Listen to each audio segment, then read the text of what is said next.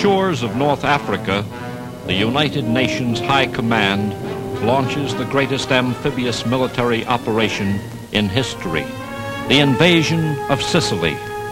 From many ports, the mighty naval armada gets underway. Ships flying the flags of Britain and the United States, ships of the Netherlands, the Polish, the Greek, the Indian navies taking part in the concerted assault aimed at the Italians' island stronghold. Beneath the guns of cruisers, battleships, gunboats, destroyers, the convoys steam across the Mediterranean.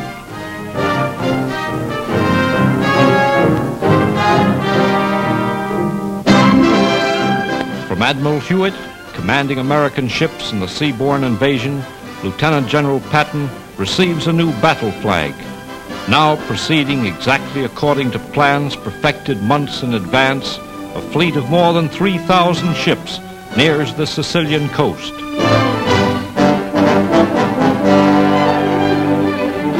At dawn, transports stand offshore, troops ready to disembark.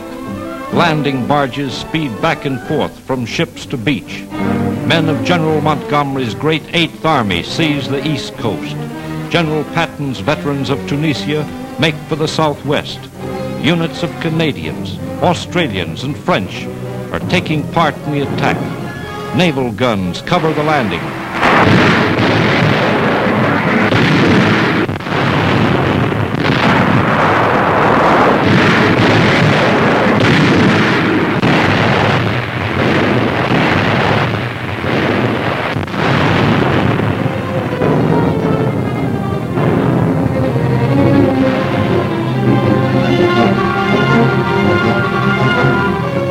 Tons of supplies and equipment are ferried ashore.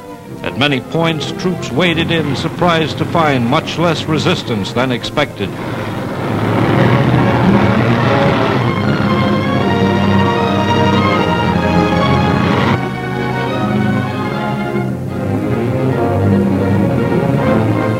Giant invasion boats, brought 4,600 miles from America under their own power, unload huge amphibious tanks capable of rolling right up on the enemy's beach. The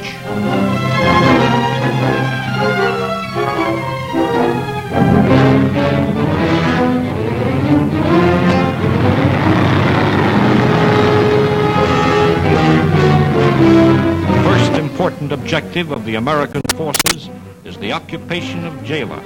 Within 7 hours, U.S. Rangers fought their way into the town. General Patton, veteran of the Tunisian campaign, goes ashore to take command.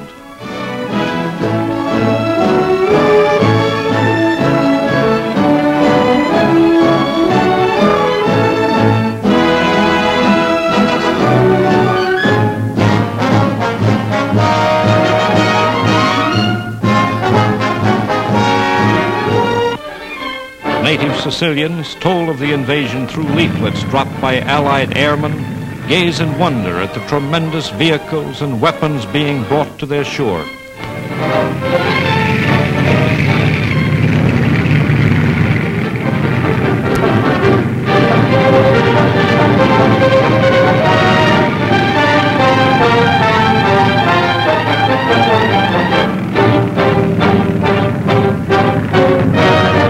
For 57 hours, Gela is the scene of an air and armored battle. Now the town falls to an American division.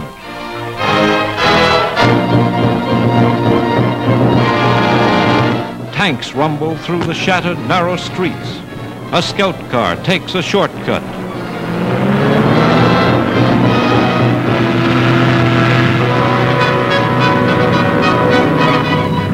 Pushing ahead of the main columns, armored units repulse Axis counterattacks upon Gela.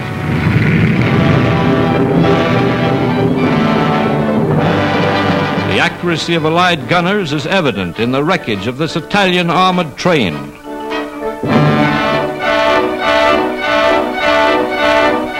German bombs accounted for much of the damage to the town itself.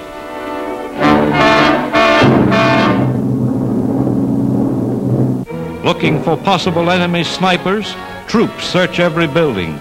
With the civilian population, the Allied troops seem quite at home.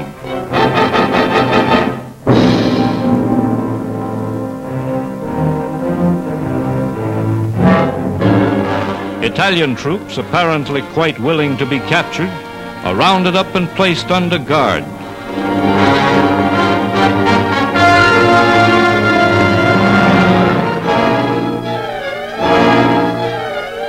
Coastal towns and cities in Allied hands, British and American forces, joining with the Canadians, drive for Messina.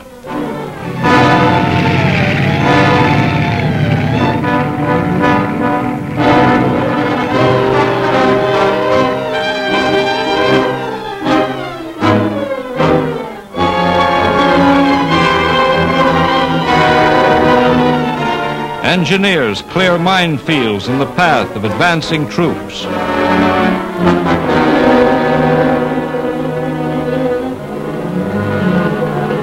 Major General Truscott, whose infantry sees Licata and its neighboring airfields, inspects planes and hangars blasted in the attack.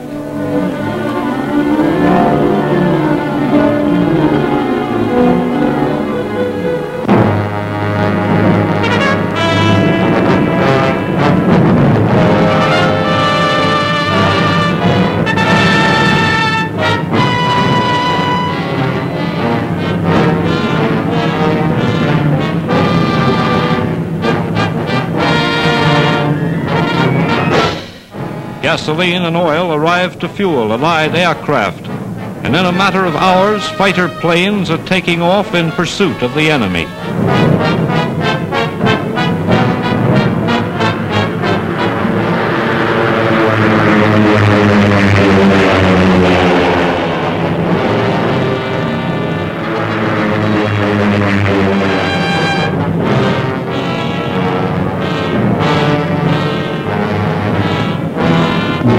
Along roads lined with Axis dead, enemy guns and vehicles lie shattered.